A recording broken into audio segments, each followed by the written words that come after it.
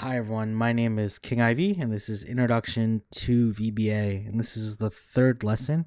In the previous two lessons I would have showed you how to use a for next statement, how to use message boxes, how to use variables, how to add values to cells, and how to what the general walkthrough of VBA is in general. So what I'm going to show you next is I'm going to show you if statements, how to evaluate a function, as well as I'm going to show you the immediate window, which I was using previously when I was practicing.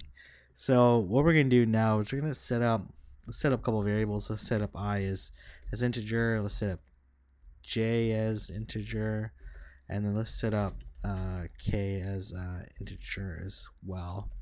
So all those are going to be handy. And what we're going to do here is let's just set up a for loop. For I is equal to 1 to 10. It seems like let's just go 2 to 10. And then we're going to set up something pretty simple. We're going to tab it in. We're going to go I, and we're going to column 1, and we're going to go dot value equals date. So let's just take a look at what that does first. So date should give whatever today's date is. So if we go F8, F8, so you see that today's date is the 30th. So you'll see that it repeats that 10 times, or up to the 10th row. So it goes 2 to 8. So if so let's just stop it there. And let's just add in cells dot clear, because we're not going to be relying on any input cells in this one. So what we're going to do next is we're going to use the evaluate function. So I'm going to go j is equal to evaluate. So evaluate is very similar to what you would put in Excel. It's literally just give me the output of your calculation. So I'm going to go quotation. You could use a number of different functions here. So I'm going to go ran between 1 and 100. And bracket close. So basically you do the exact same thing you put into Excel, except for you put quotation around it, and as well the evaluate function around it, so you put in the brackets there. So pretty straightforward. And we're gonna go cells j2, or no, sorry, I comma 2, which basically is gonna put things into column B, and we're gonna go value is equal to j. So let's quickly go F8 one line at a time, so let's pay attention. So j here, so you'll see that j, so maybe I don't want to, I could also hover over and see the value. You can also do this as well. You can go debug.print j, and you'll see it there. So if you don't have the immediate window, just press Control G and it'll pop up.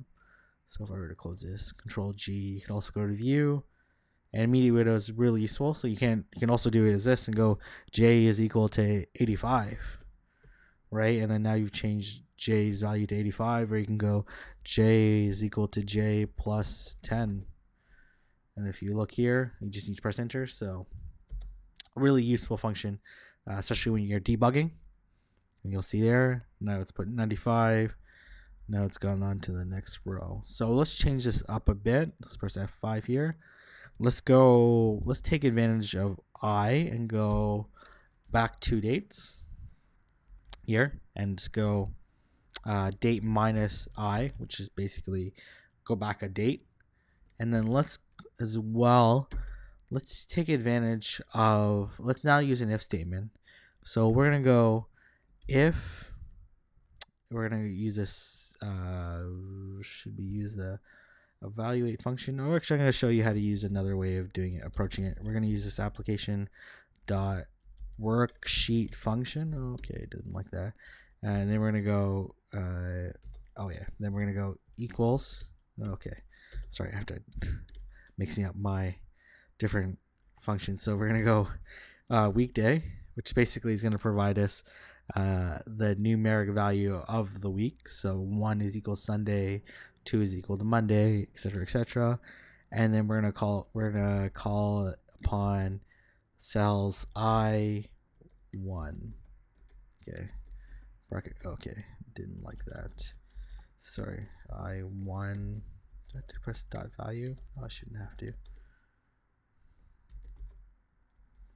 Sorry, we have to go then.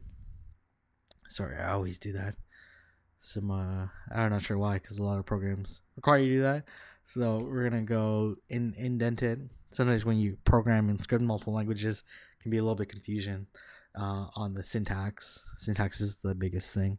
So let's go. So basically, this is gonna evaluate to a certain number, and then we're gonna go if it's equal to 1, then what I'm gonna do is I'm gonna make it cells.i.3 is equal to value is equal to Sunday, else if. We're gonna go else, and then we go basically the same thing here,